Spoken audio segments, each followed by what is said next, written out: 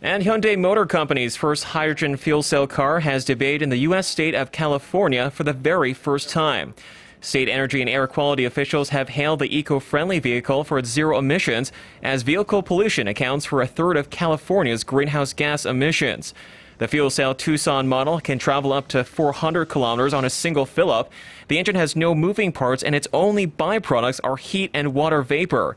However, there's only 9 refueling stations in the entire state. It marks the first commercial debut of Hyundai's hydrogen fuel cell vehicles in the United States. But company officials say cars are still not yet available for sale to the public. This car is a real game changer. We like to call it the next generation EV. And what I mean by that is with conventional battery electric EVs, there's always an issue of recharge time. There's always a challenge in terms of range.